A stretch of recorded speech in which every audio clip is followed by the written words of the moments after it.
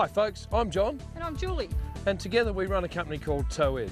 We've been doing towing training for over 10 years now, and in this DVD what we want to do is give you a few tips and techniques on how to tow safely.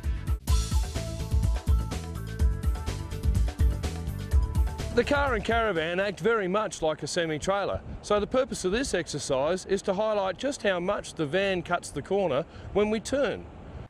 One very common mistake that new van owners make is not to allow enough space when turning corners, particularly left corners. If you imagine a semi-trailer at a set of lights, it does not turn left from the left lane. This is because they need to make allowance for the fact that the rear of the trailer is going to cut the corner.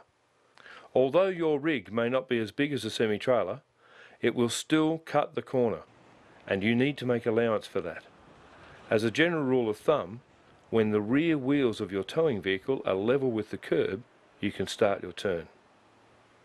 So we've set up the cones to demonstrate exactly that.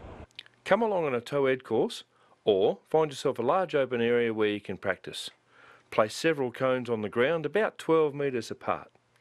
Once you've done this, try driving through these at low speeds, noting how much the van cuts the corner.